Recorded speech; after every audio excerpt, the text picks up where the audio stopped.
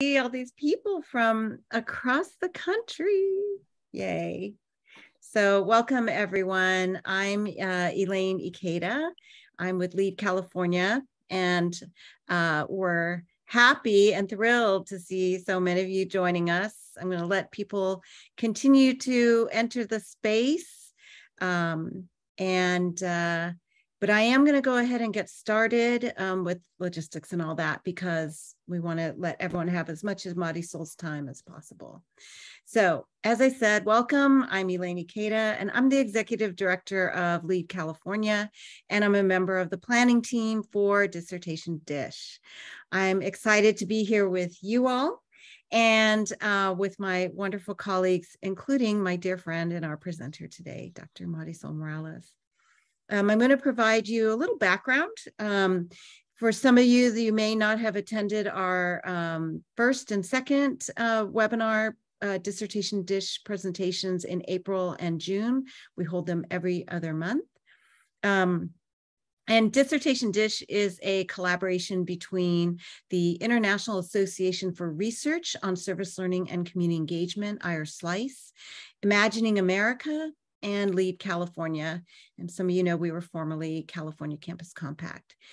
These webinars are meant for all audiences, from seasoned scholars to practitioners to graduate students, as well as hopefully journal editors or conference organizers who are seeking scholars to present the most current and innovative research.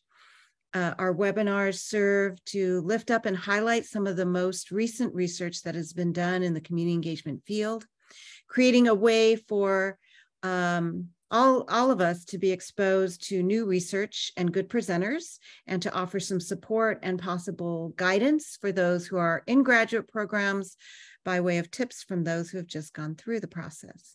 So in April and June, we held our first two Dissertation Dish webinars featuring Dr. Melissa Kwan and Dr. Star Plaxton Moore. You can view their presentations on our Lead California website. And we've had each time over 120 signed up for our first two webinars. And today we learned we had 140 sign up for today's webinar. We are recording the webinar. And for those of you who have signed up, you will receive a link to that in the next couple of days, as well as an evaluation and all that. We're going to do a poll, a very quick poll, to find out who's in our room today. We want to find out if you're a graduate student, if you support or mentor graduate students in your current role, and do you work at a Hispanic Serving Institution? Yes, no, or not sure. And then I guess we aren't asking what role you play, but so go ahead and take a moment, can complete that, and then we'll review the results in a little bit. But I'm going to just fill you in a little bit on our agenda for the next 90 minutes or so, which includes Dr. Marisol Morales presenting for 20-25 minutes, a moderated Q&A session with Chris Naive and Nadine Cruz, and I'll say just a little bit more about them in a second. And that'll be for the next 30 minutes or so.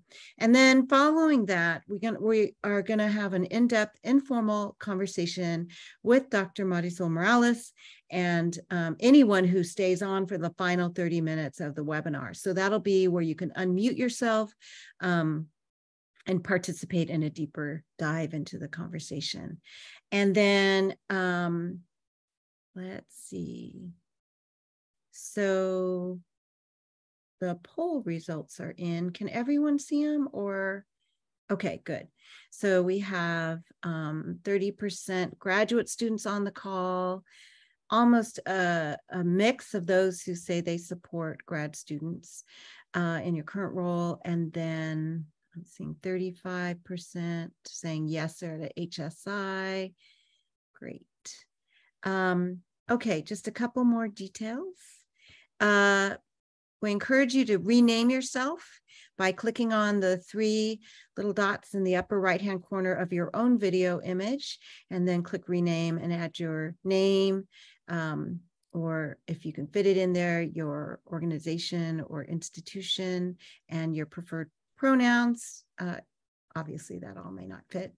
And we also recommend that you select speaker mode since there's a lot of folks, and this will allow you to keep the speakers up front and center. And keep yourself muted during the presentation. If you have questions during the webinar, please post those in the chat. We'll be keeping track of your questions and for the Q&A session a little later. And then during the moderated Q&A session, we will review those questions submitted via the chat, and the moderators will be able to ask those questions of Dr. Morales. And then that is it for me and my announcement. So I'm going to turn it over to our co-moderators. I'm pleased to introduce Chris Naive, the Associate Vice President of Community Engagement at the Karen and Tom Mulvaney Center for Community Awareness and Social Action at University of San Diego, and to Nadine Cruz, pioneer and service learning community engagement sage and consultant. And they're going to kick us off and introduce our featured speaker. Thank you, Elaine. Hey, everyone. It's so good to see you all. Chris Naive with the Mulvaney Center here at USD, and also proudly representing the Irish Slice board. And just grateful that all of you have joined us today, and really appreciative to be part of such an intentional group of colleagues who have helped plan our discussion for today. And just really lucky to co-facilitate with Nadine and Elaine and Trina and Aaron, who are all such important wisdom holders in our field. Truth be told, I could just sit here all day and listen to them.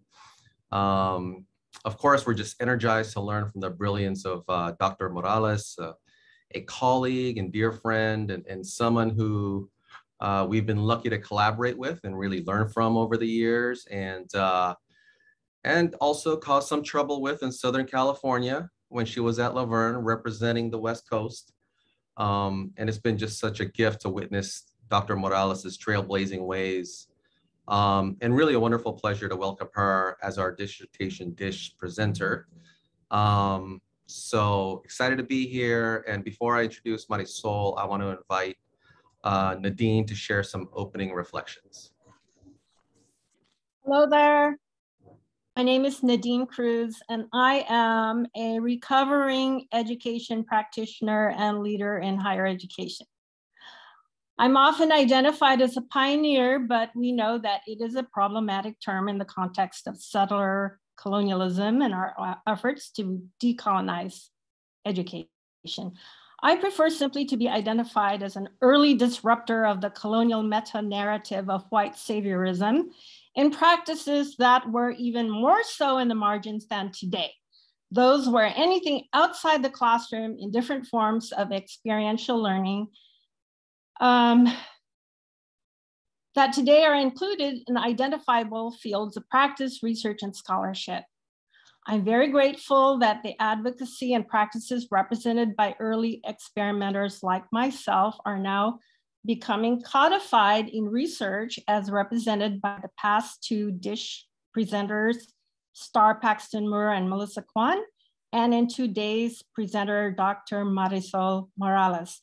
As I noted, Dr. Morales's referencing of a now well-established body of scholarship in her lit review and her focus on drawing attention to what continues to be absent in that scholarship, I'm grateful she will share her research and offer new frameworks centered on what is increasingly demographically dominant, the so-called minority students who engage in communities familiar to them and with whom they identify, instead of continuing what was more common in the earlier years, my years, of civic engagement, which was to locate them as part of the other.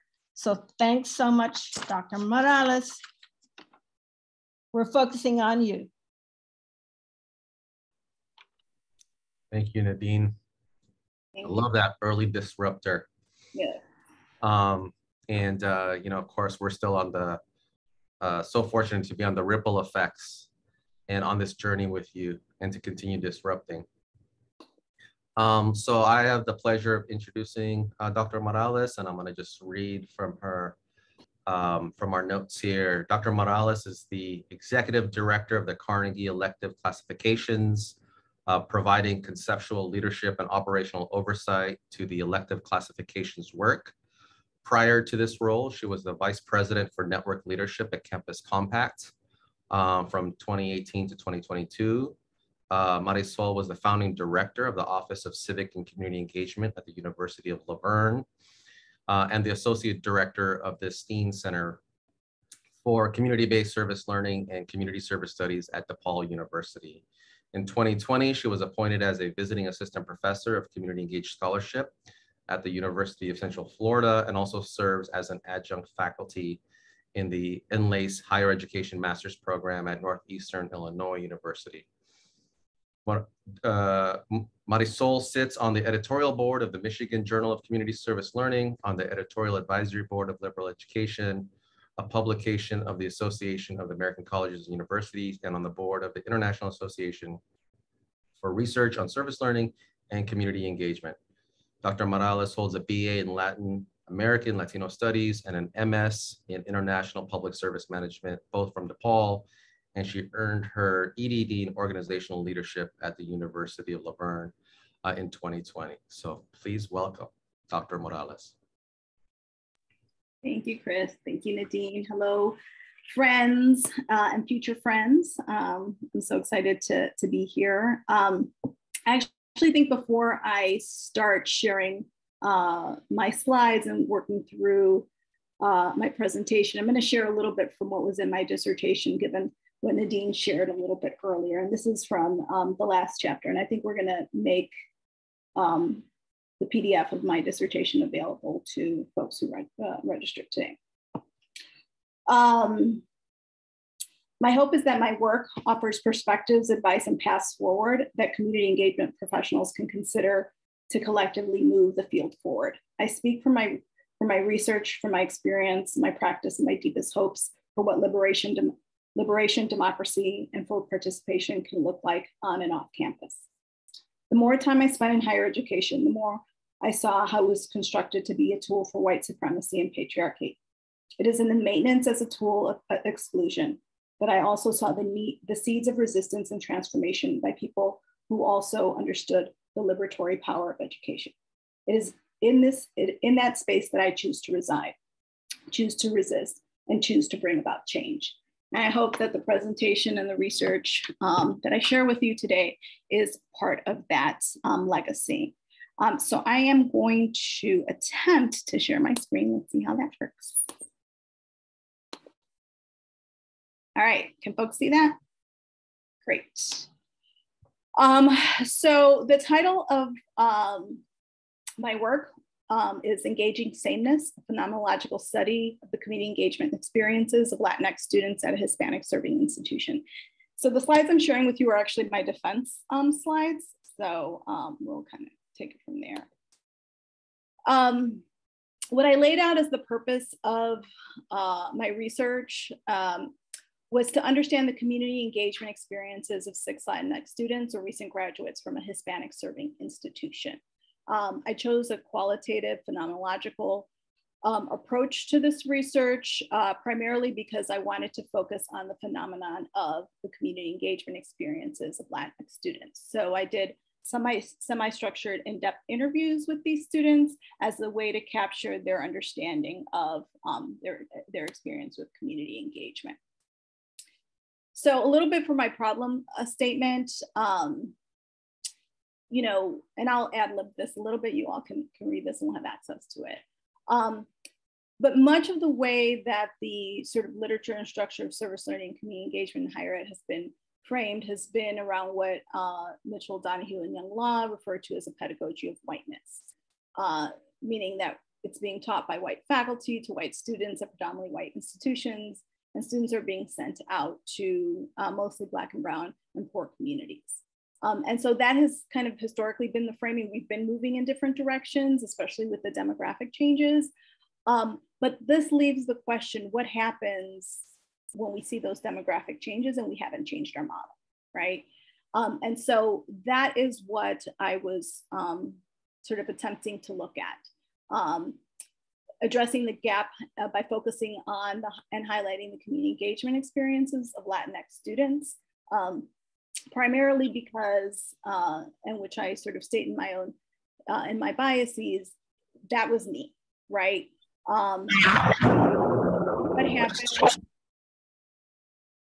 What happens when we are not seen in our classes and in our community engagement experiences, and what's the difference of when we are seen? So in terms of my literature review, I looked at Hispanic serving institutions, minority serving institutions, and community. I think somebody needs to put themselves on mute. As my bigger category, and as I narrowed down, I looked at service learning, community engagement, and race, the long-term impact of service learning, and then Latinx students and community engagement, and then critical theories and pedagogies, particularly related to critical race theory.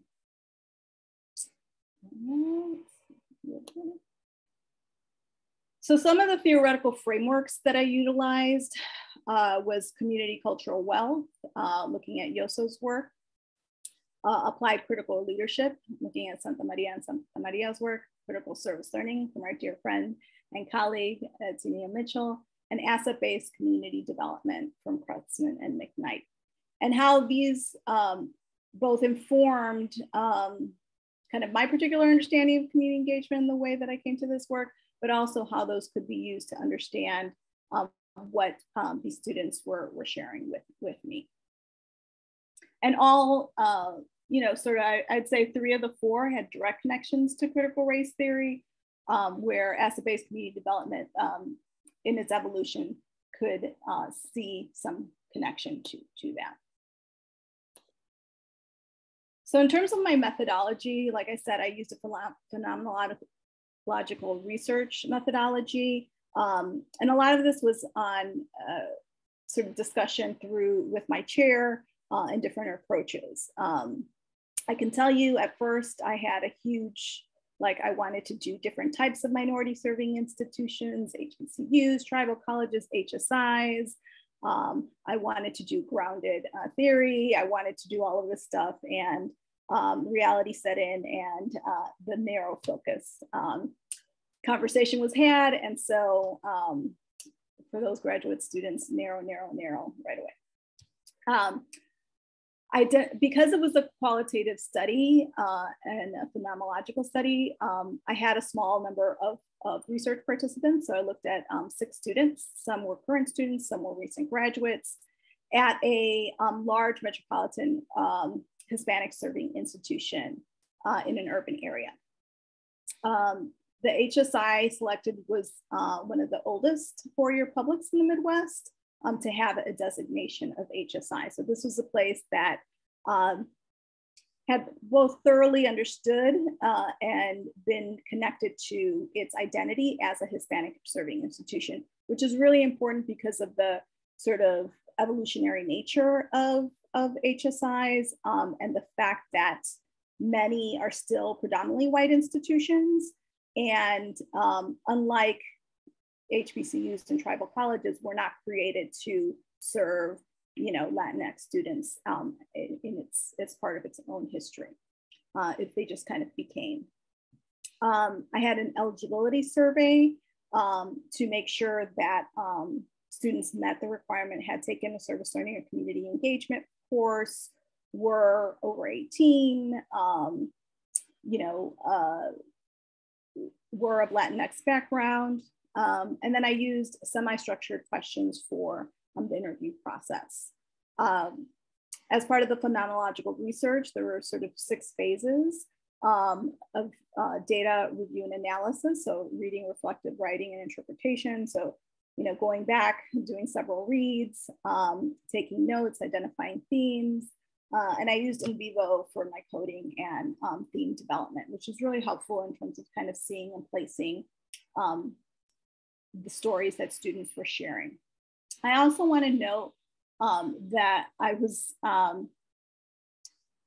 you know, really blessed to be a story holder for these students, to share that space and have them feel comfortable enough to engage and share those stories as part of this research as a way to really capture, I think, many of the experiences that they had, both positive and negative at their institution, that contributed to their community engagement experiences.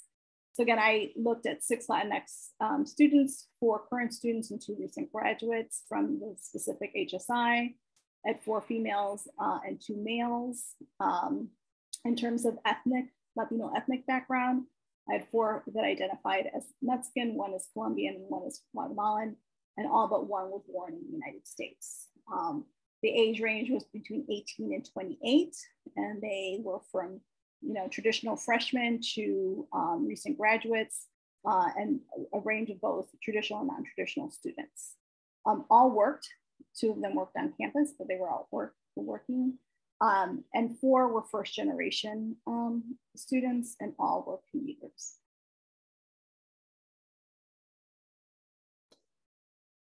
So these were my specific research questions. I wanted to know how academically based community engagement impacted Latinx students' college-going experiences.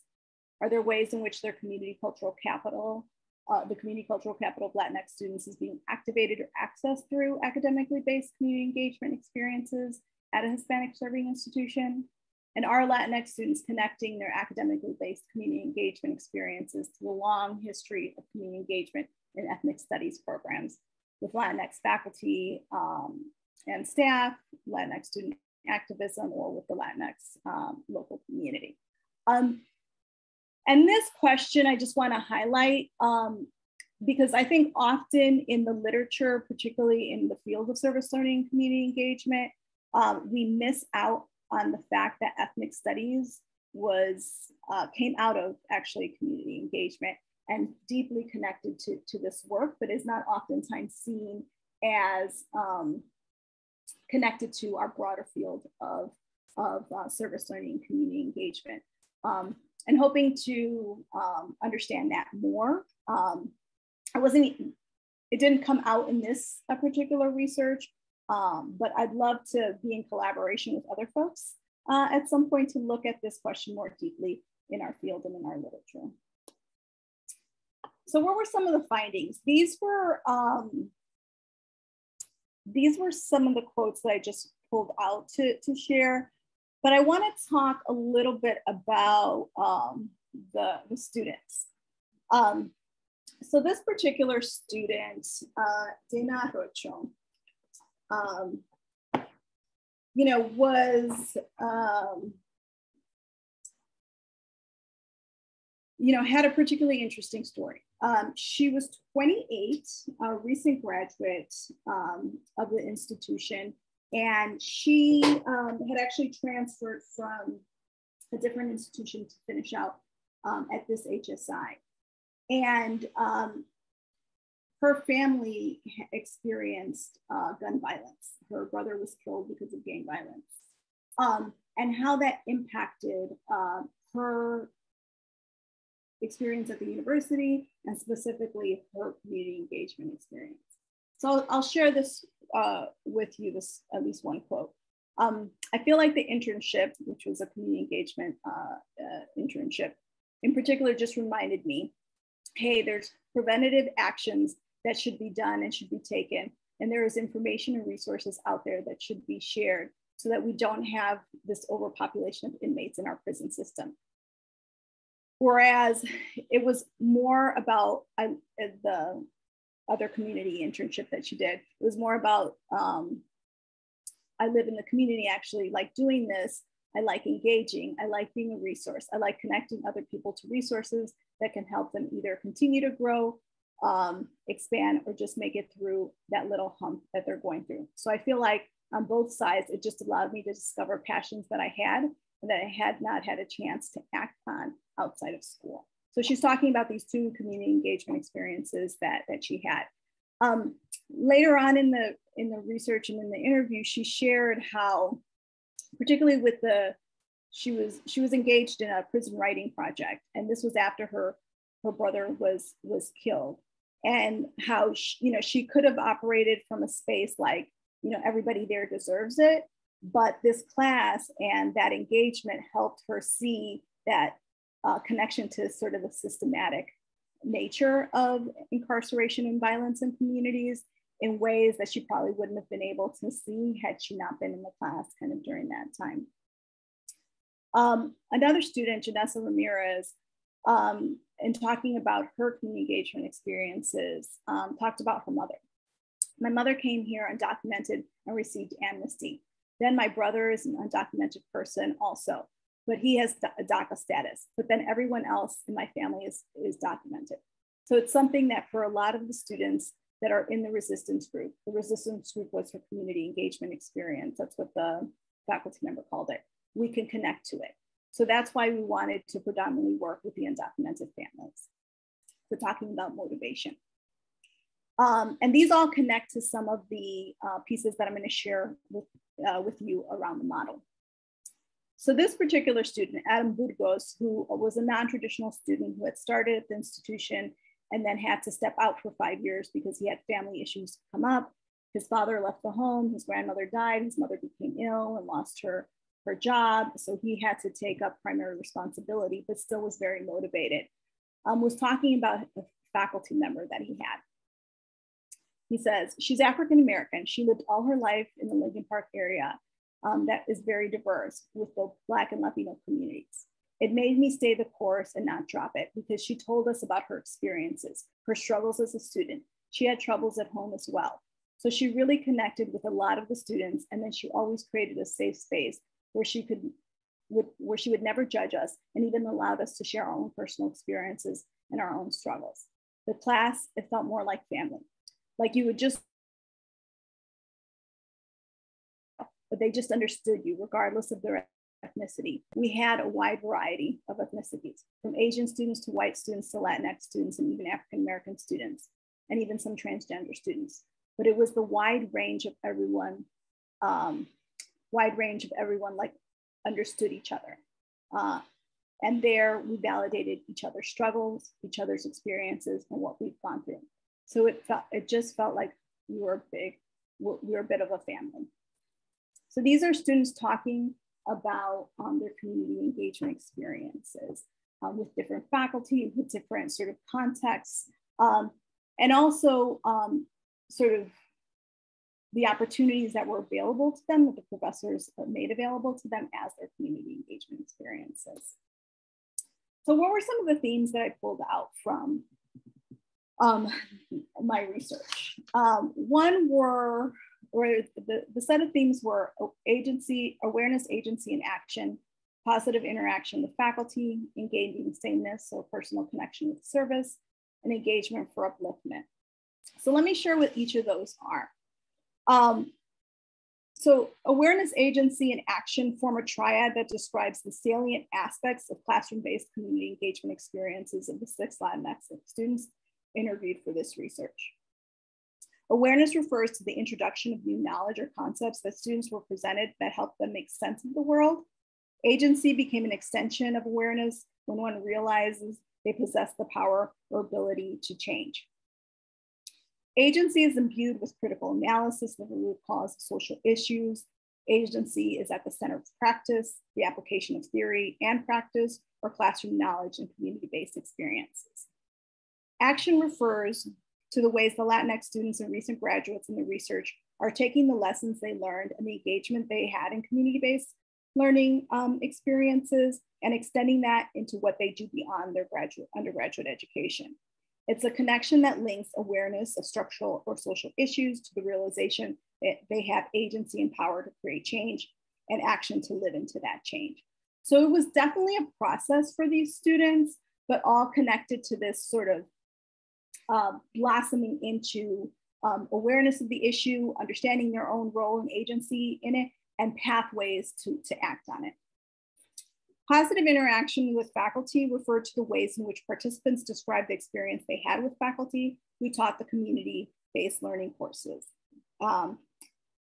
This described as participants feeling that faculty cared for them, shared similar stories, and made time for them and treated them as people. So there were experiences shared that a faculty member who was white made the effort to pronounce my name correctly. Or a faculty member who was African-American, like you saw in the previous quote, shared her own stories, created safe spaces for students to share theirs, had this connection to the students. And that was all reinforced through these positive experiences of feeling cared for by these students. And just to note, the majority of the students went to public high schools, and several of them referred to those experiences and not feeling cared for and not feeling respected. And so having that different experience at their institution made quite a difference. And then engaging sameness is the concept that Latinx students and recent graduates in the research had a personal connection to the population they were serving as part of their community engagement course. The participants did service for the most part with the Latinx community on issues from immigration to cultural programming, homelessness, food insecurity, immigrant or Spanish-speaking youth in school settings. And so it may not have been the neighborhood that they came from, but it was still a Latino community, and they were still working on issues that they either had personally experienced or their family had experienced. So there was a deep personal connection to the service. And then finally, engagement for upliftment. And this signifies the ways in which the participants interpreted or defined community engagement to be in service of bettering, empowering, or lifting up the community. It included aspects of reciprocity, as well as how they see themselves as agents of change, or how their future careers will be focused on uplifting and helping their community. Finally, there was a set of significant factors that impacted their community engagement experience. So there was issues around personal familial trauma, whether it was divorce, whether it was the fear of their family being deported, whether it was domestic violence in their home, loss of job, but there was some sort of trauma or impact, like I shared with Dana, her brother being killed. There were constraints on the students. Some of them were financial constraints. They were solely responsible for paying their tuition. They had to work 1 or 2 jobs. They were helping to not only support themselves, but their families. Or issues around time, right? Some had strict parents who didn't understand their need to go to community organizations and sort of do this service, right? And then all of them had previous experience with service, either through church or through their public high school who had a service learning requirement. So they didn't come into this not knowing, and they had experience with service. So I spent a little bit more time on this, but I wanted you to understand some of the background as I move into the models. So what I came up with based on looking at the themes and significant factors was this prism of liberatory engagement.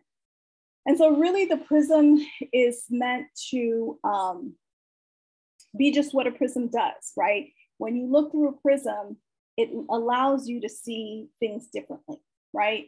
This white light that's coming in and you look through the prism and you see the different colors that exist. And much like the ways in which we need tools to see the different experiences that our students bring in. In this case, what the significant factors of personal familial trauma, constraints, and previous service experience help us to more deeply understand the Latinx students and the ways in which they're sort of going through this process of awareness, agency, and action, engagement for upliftment, engaging sameness, and positive faculty interaction, and how that impacts their community engagement experiences. Some of the limitations are there is a small sample size, not generalizable.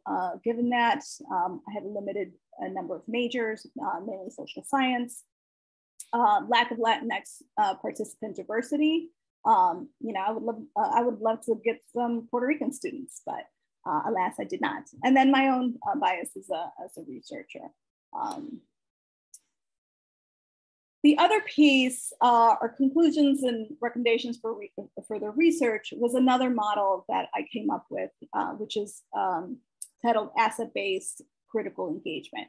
So while this one is the ways in which we utilized to sort of think about the ways in which we support Latinx students and what their community engagement experiences look like. This model, and I have a bigger slide with it and I'm happy to talk about it more, really looks at practitioners, faculty and staff who are creating these experiences and the things that we need to take into consideration as we are. So asset-based critical engagement asks us to, it is inclusive of non-traditional social capital that Latinx students bring to their community engagement experiences and their institutions, along with the external factors that impact their engagement.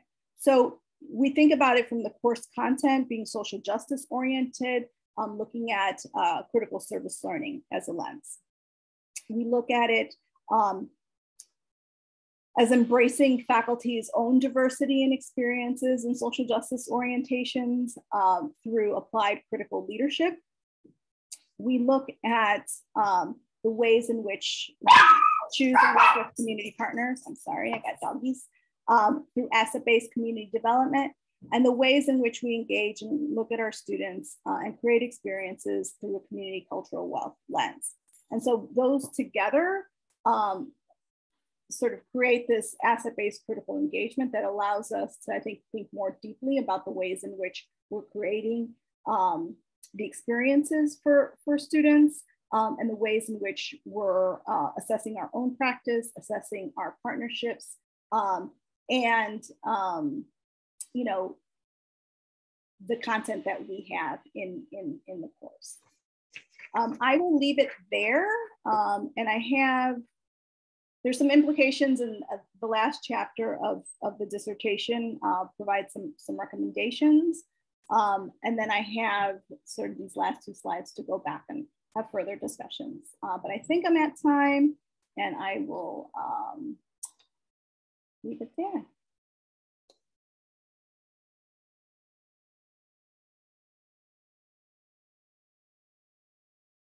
Are we doing questions now? Thank you, Marisol. And I think Nadine is gonna share just maybe a reaction or two, and then maybe kick us off with our first question. Well, I was thinking as you were talking, Marisol, that there really wasn't enough time to really focus on what I consider one of the most important contributions in your dissertation, which requires a background, which you gave, but I think it is a deep form of what I call theorizing in the context of what we call praxis. That is the dialogue between having deep experiences in the actual practice of doing this, while also beginning to reframe by offering different theories with which to see phenomena that we deal with using a prior lens that we are attempting to deconstruct. And so I'm thinking that what you've done is you're not only disrupting a dominant narrative, which is limited to sort of a white curriculum, but it's also that you are offering a different framework, which is part of theorizing. And that is really super tough work.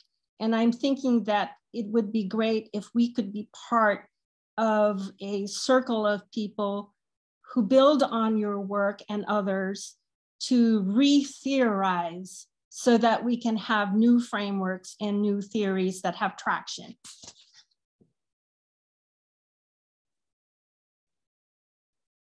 I love that idea and I welcome collaboration. Thank you, Nadine. And if that invitation comes with an invite to some good food in your kitchen to see how that kind of continues to catalyze further collaboration. Yeah, food and theorizing go very well together. Love it. As you know, Chris, in our Filipino culture, food is at the center of everything. And so if you're going to do any serious work, you have to eat first. Absolutely. But I love the question that is out there. What surprised you most in your research? I think I was most surprised by the way the students talked about the positive interaction with faculty and what difference that made for them, especially around the idea of being respected and feeling like faculty were willing to be, at least for these students in these classes and with this community engagement experience, be vulnerable with the students to create a safe space that allowed students to be vulnerable with them.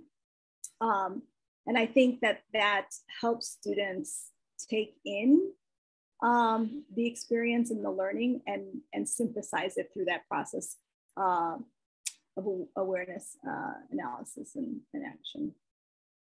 But that's a whole training that we don't get in graduate school.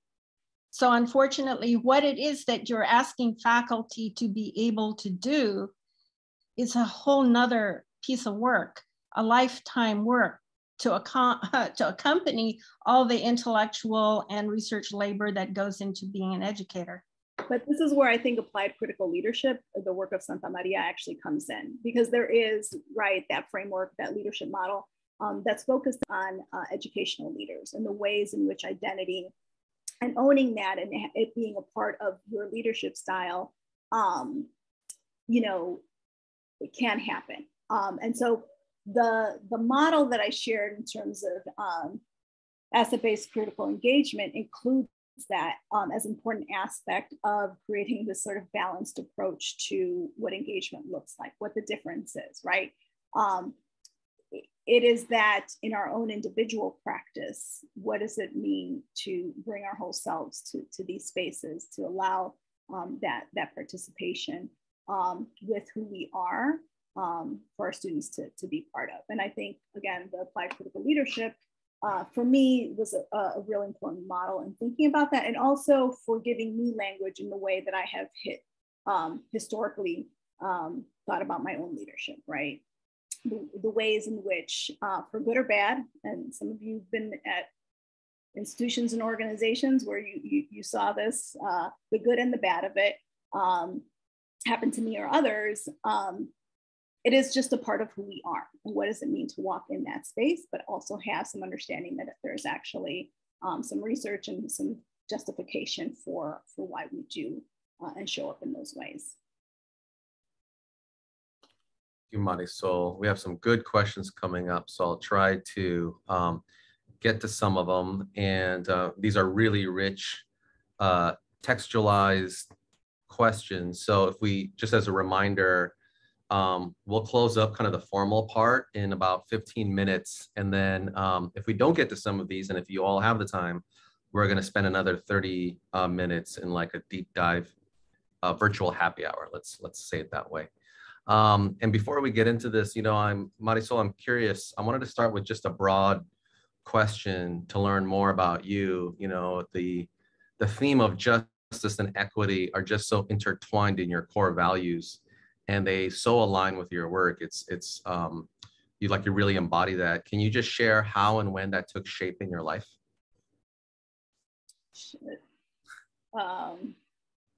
Happy hour question. Okay, let's take that.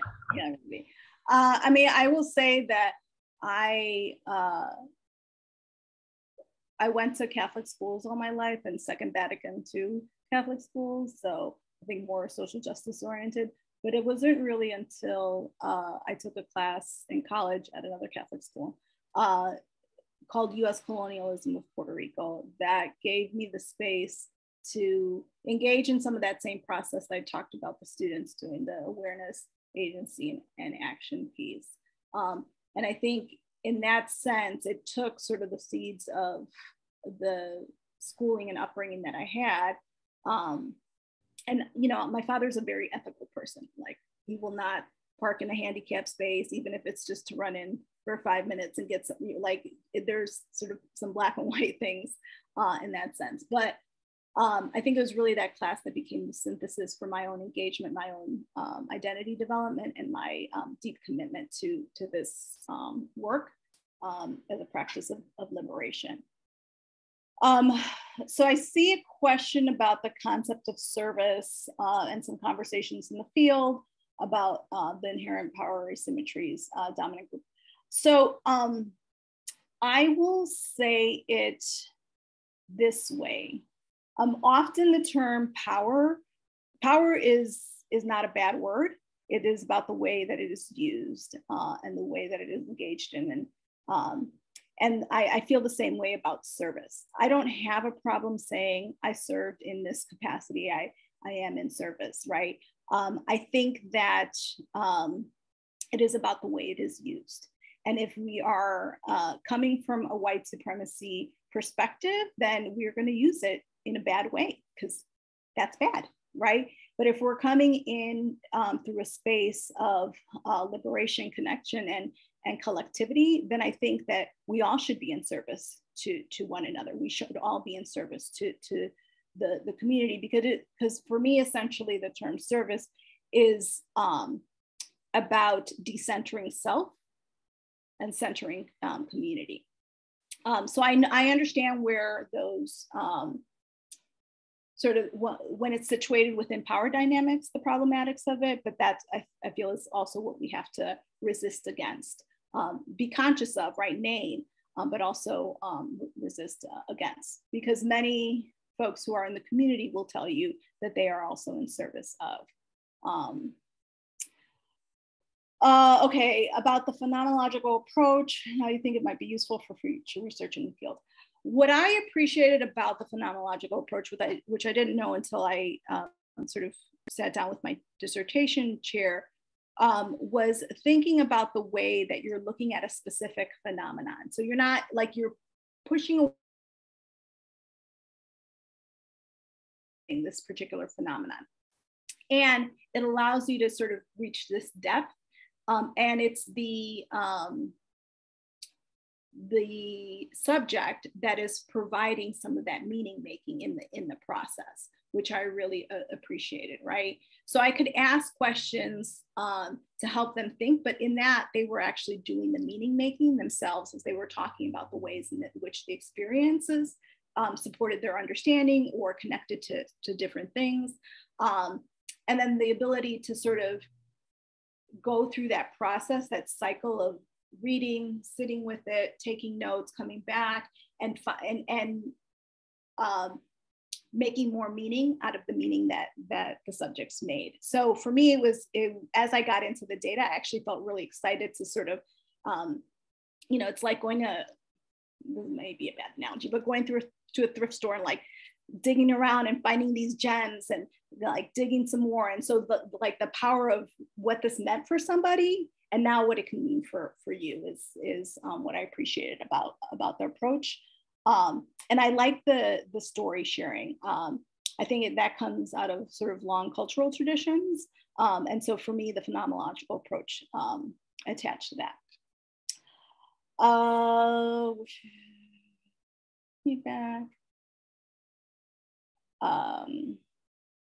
So just in terms of the committee work, I actually was lucky in the sense that only my chair had to be from the institution. I was able to invite committee members who were experts in the field. So John Saltmarsh sat on my committee, as well as Mari Castañeda from UMass Amherst. And so for me, being able to have those outside experts was really powerful in terms of getting the feedback that I sort of wanted to explore with my research. So do I think the institution's HSI affiliation had an impact on their service learning?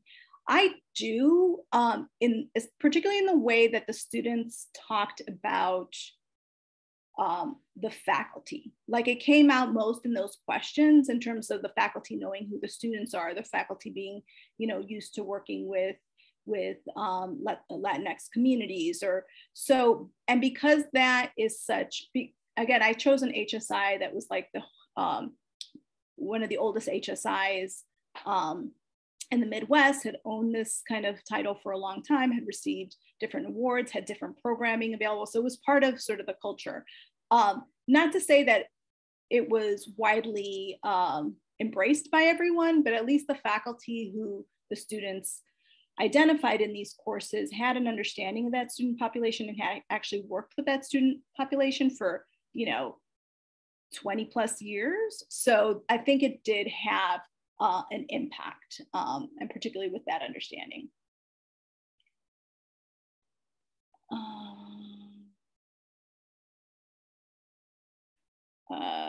Reading. Let's see. And people can also, I guess, unmute too. Would it have been different at a different institution type?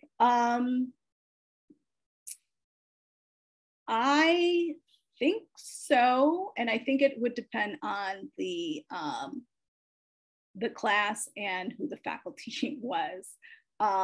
So I'm referring to the question, would it have been the same at a different institutional type, non-minority serving institution, R1, small public? And I think more because of the experiences that I had at different institutions and at Campus Compact, seeing where the struggles for many institutions and faculty were around this. And so it makes a difference when the institution recognizes that their student population has changed, right? That they're not teaching the same students that they taught in the 80s or the 90s or the early 2000s. And so that difference makes a difference in how faculty are showing up for students. I also think that the ways in which the students talked about their engagement projects, right? So one student, or the faculty referred to their engagement projects as resistance groups, right? So that's situated right in the language of sort of liberation and social justice. They talked about the prison writing project, right?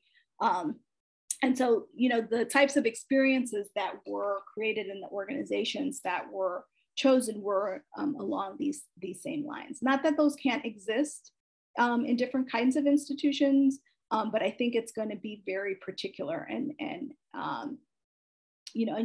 those are the kind of faculty that you would know, right? That students would identify. And do I still have a few minutes? Yeah, so related to that, what suggestions would you give emerging HSIs who are trying to build a more inclusive infrastructure on their path to becoming an HSI? So I'm going to share my screen again.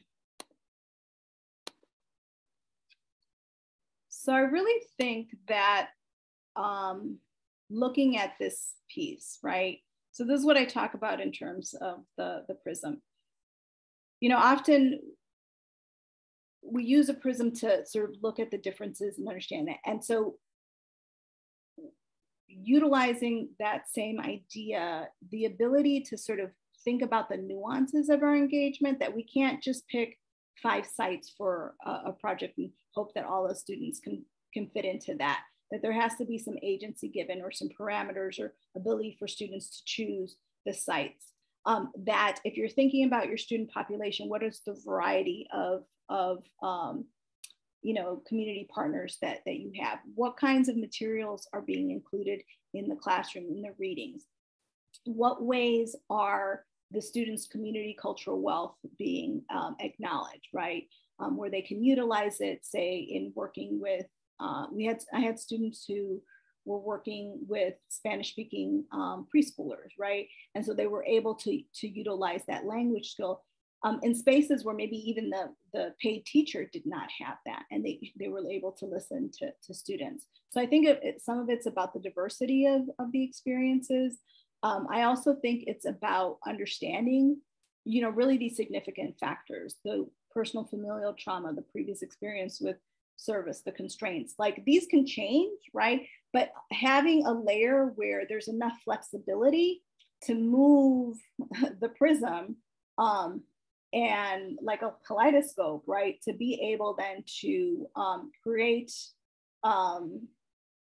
interventions and support for students that really help meet their needs.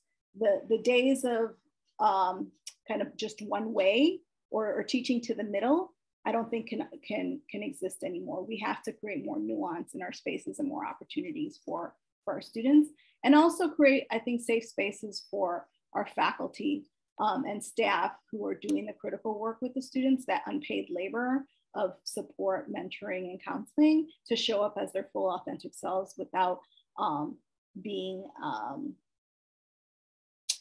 in toxic environments that don't honor those. So, you know, I think emerging HSIs can think about cluster hires and thinking about bringing in a significant amount of Latinx and diverse faculty who have these experiences, who can support these students. I think for institutions, you know, part of these students were talking about their faculty, and most of their faculty were actually African-American faculty. So thinking about the ways that even our diverse faculty can support, you know, different types of students, right, that share some sort of solidarity and connection. And that's primarily because that faculty member was able to show up as herself, right, was able to provide examples of her own life to share with students that students can connect to, because she also understood who her student population was. And it gave them, I think, a sense of like, wow, if she's gone through all of this, then I can also,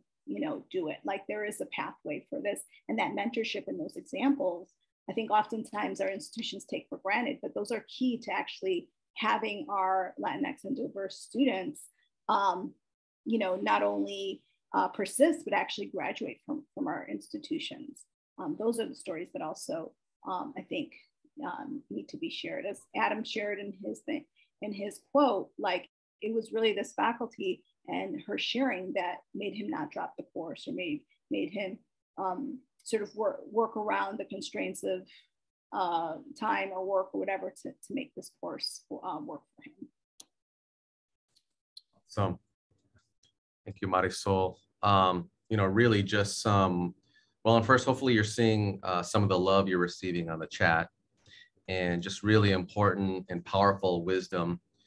You know, the spirit of your work is just really aligned with how you continue to help build deep community, and you just are all about opening the door for so many, including me, and many others in our discussion today. So just appreciate you, Marisol, for sharing your work, which has also been really critical and life-affirming work for so many, and, you know, especially important given the last few years. So, you know, your leadership and commitment lifts all of us up, and I know your dear mom is proud and dancing in your honor. So appreciate you. Just as a reminder, so we're going to close our kind of formal session here, and we're going to go into a salon type 30-minute discussion here in about a minute. But before we do that, just thank you to all of you for attending and for being with us today, and for all of the work that you all are doing in the field collectively. Thank you to Imagining America, to iRSlice, and to Lead California for this collaboration, and for everyone in front and behind the scenes to make today happen. So with that, I just wanted to pause. Trina, did I cover everything? Is there anything you wanted to add? So we also are going to be sending out a recording of this webinar with the evaluation. And I wanted to plug that the next dissertation dish will be held on Tuesday, October 11th at 11 a.m. Pacific time, and will feature Dr. Sean Crossland from Utah Valley University, and it's going to focus on his research with community colleges and civic engagement, in particular a very active college in the Bay Area here in California. So again, thank you everyone, and for those who wish to stay on, we will we'll get started in that in just a little bit, and have a more robust open discussion where you can unmute yourself. But thank you everyone else for participating. Thanks everybody for coming. This is hard, like, to try to truncate everything in a short amount of time and actually get to the meat of it. So